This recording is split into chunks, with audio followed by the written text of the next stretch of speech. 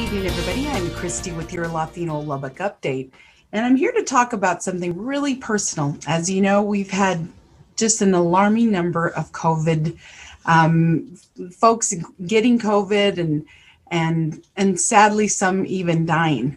And I've had friends that have died, and it's just really hit home.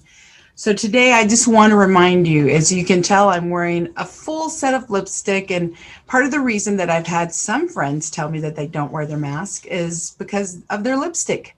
But I want to remind you that masks are washable. So put on a mask. And if you don't do it for yourself, please do it for others. Right now, I have a brother-in-law who is on a ventilator, and we're not sure if he's going to make it, but we're praying for him, and we ask that you pray for him as well. Also, a dear friend who is a doctor that is also on a ventilator and has really struggled with COVID-19.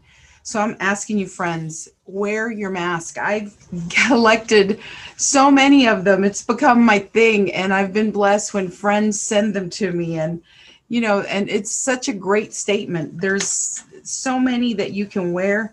And I just want to remind you that it's one of the best masks to wear during Halloween. We're also celebrating Dia de los Muertos, Day of the Dead. But we don't want to prematurely be celebrating someone that didn't wear their mask and contracted COVID. As a friend of mine told me, it's better to wear a mask than to be wearing a ventilator.